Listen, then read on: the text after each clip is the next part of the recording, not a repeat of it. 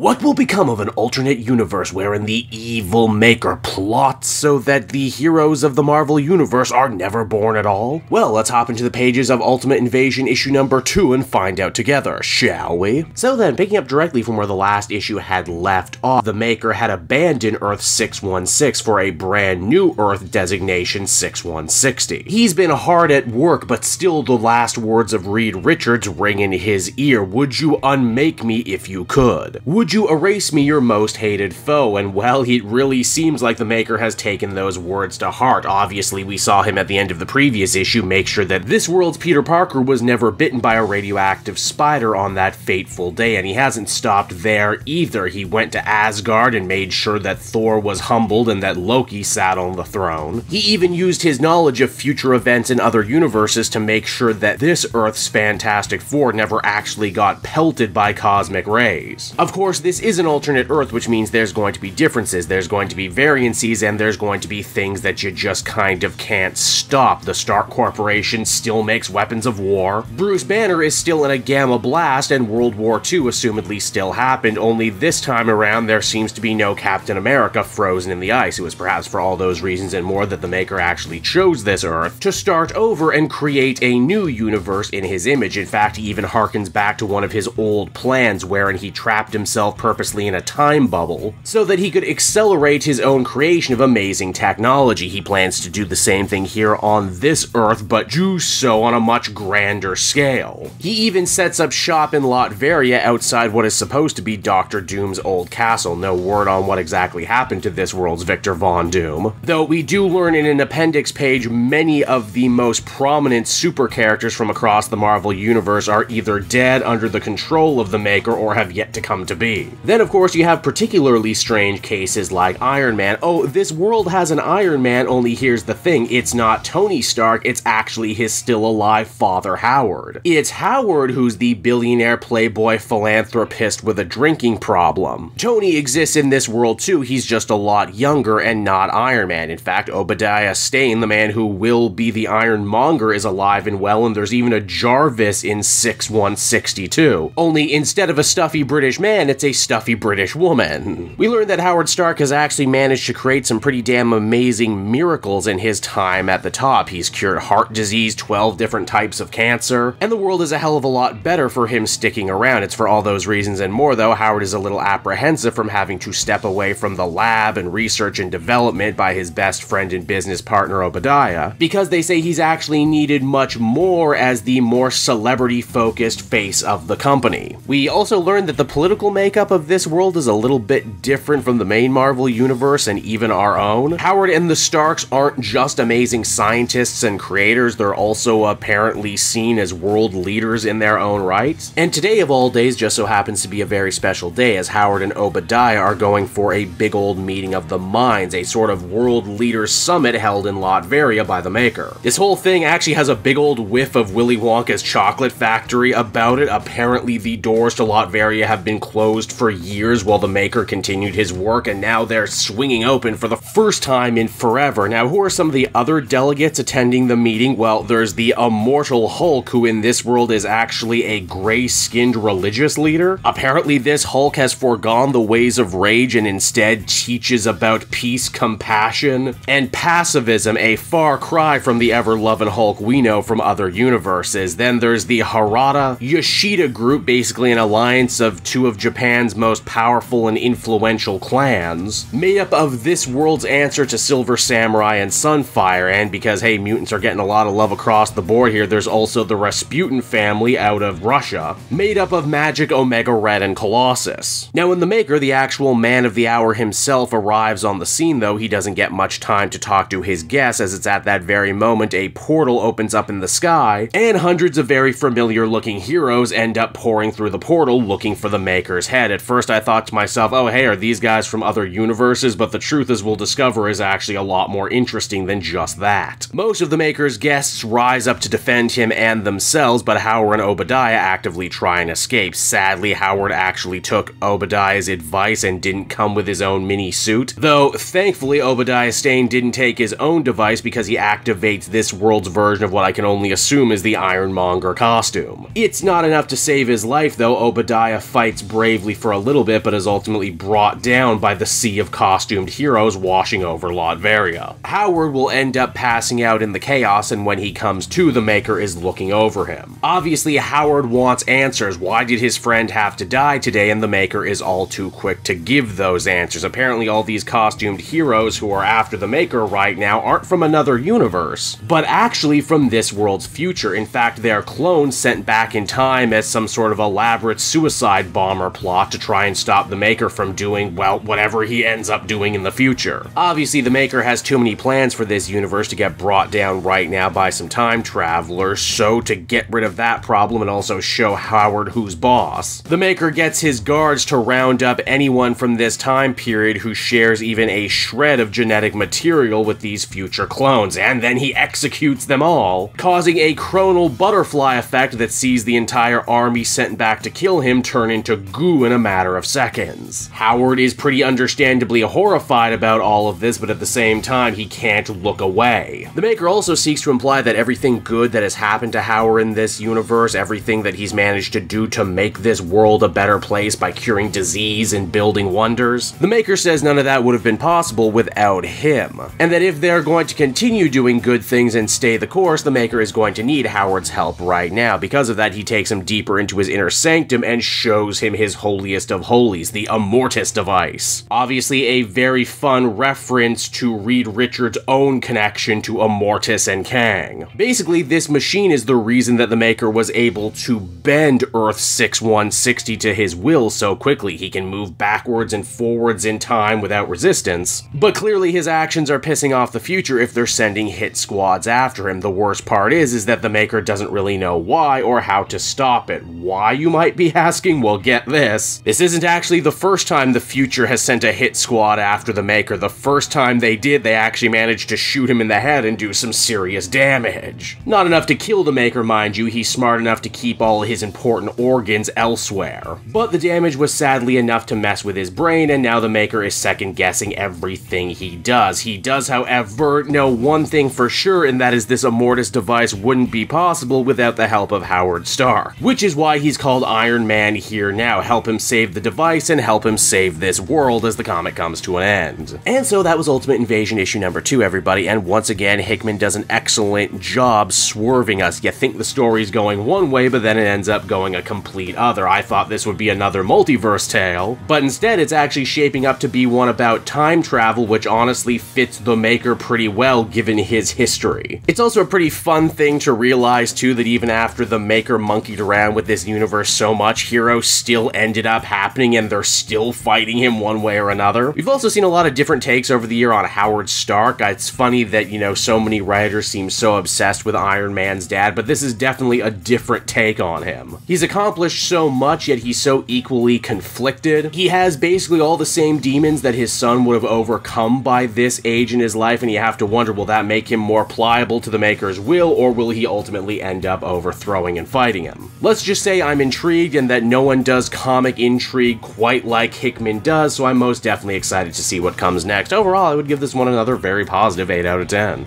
Hey there everyone, it's your old pal Cape Joel again, thanking you so much for watching to the end of the video. I hope you enjoyed it, and if you did, why not check out my Amazon link down in the description. Yes, that's right, the Cape Joel channel officially has its own Amazon storefront now. You can pick up a comic or anything else for that matter, and if you did, you'd really be helping me and the channel. So with that out of the way everyone, I will see you again next time. Bye-bye.